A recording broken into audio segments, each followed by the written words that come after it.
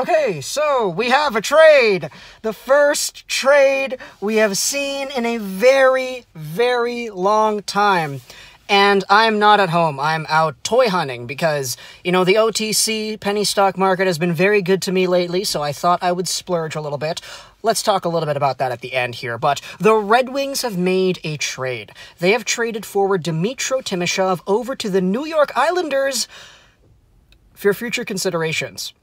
Steve Yzerman is getting out here again with another future considerations trade, but instead of acquiring a bad contract like Mark Stahl as well as a draft pick, he's trading away a guy in Dmytro Timashov, whom the Red Wings pretty much didn't really have a spot for, I would say. And the only reason I say that is because of the fact that he was even traded for future considerations. This was a guy whom the Red Wings acquired for free.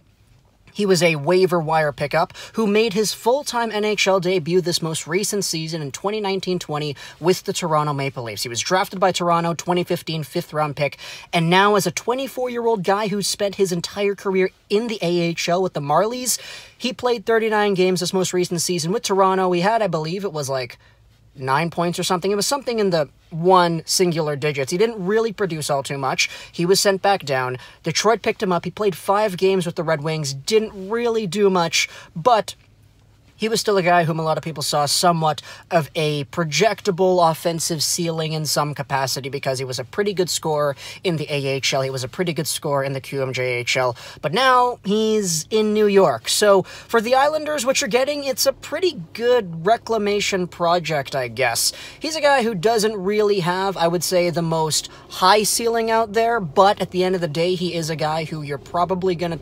There's a plane outside. Not the best ideal recording conditions over here, but he is indeed a guy who has a lot to prove. If he wants to become a full-time NHL player, he's going to need to prove that this season. He's going to need to prove that in your bottom 6, I would guess, because there certainly are some offensive tools that Dmytro Timashov has. It's just he has not exploited those in the National Hockey League just yet. So again, it's a small trade for the Red Wings. I guess what you're doing here is you're pretty much giving this guy a favor. You're doing him a favor, I guess, because if you're Steve Yzerman and you're saying, okay, we have these bottom 6 forwards, we acquired Bobby Ryan, we acquired all these other guys, and we have some young prospects who might make the team. Who knows if a guy like Dmytro Timashov, who is 24, who is in somewhat of a questionable state as to whether or not he's a full-time NHL player, is going to be the most guaranteed. So just for the sake of giving this guy an opportunity elsewhere on a winning team like the Islanders, let's send him over there. We'll get some future considerations back. What those future considerations are right now, we don't know. They're future considerations. So for the moment, it's pretty much just nothing. Same thing with the Mark Stahl trade as well, but yeah, that's our Red Wings trade. It's been so long since we've made an actual trade video, and it's kind of funny because the last one we made, the last trade we saw, was actually a video that I shot on my phone as well. I was over at a buddy's house when Nate Schmidt got traded to the Vancouver Canucks. But it is indeed a very good day for toy hunting. I ended off the stint with some bubble tea because, you know, of course. But, yeah, now that we're here at the end of the trade talk, I guess, let's just catch up with me because we're only at 3:30. I'd like to make this video a little bit longer. I have indeed made my way over to the local Toys R Us because they did stack themselves up with a few of the new Arkham figures from McFarlane.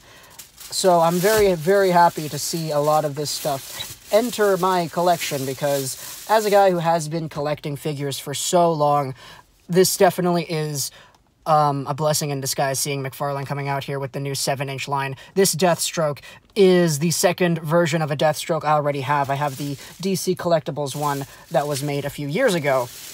But also, I made my big trek out here to the local TRU because Toxin, this guy was on sale, $31 when it's normally like 40 or whatever. This is a bath for the Marvel Legends line, pretty much condensed into one small little package, and I absolutely love it. It's so heavy. Need to open this up when I get home, but yeah, you guys caught me at a bad time, Steve Yzerman and his crew. The Red Wings making trades while I'm out there looking for the best version of the Deathstroke that's available over there on the toy shelves. But we are indeed finished up with this video, I guess. We're at 4:40 now. That was a long talk about my day. But Yes, the Red Wings have made a trade. Yes, it's the first trade we've seen in a while. Is this the second wave starting? Who knows? Talk to me in the comments what you think about Dmytro Timashov. If you're a New York Islanders fan, where do you see this guy lining up? If, of course, you guys bring him back, he is a guy who does indeed need a contract, I believe. I saved that detail for the very end because I'm not sure. If it is correct, then hooray for me, pats on the back. But if it's not correct, then I apologize. So, Islanders fans, what do you think? Red Wings fans, what do you think about the future considerations? Talk to me in the comments what you think. I hope you enjoyed this video. Trollus 99. And bye.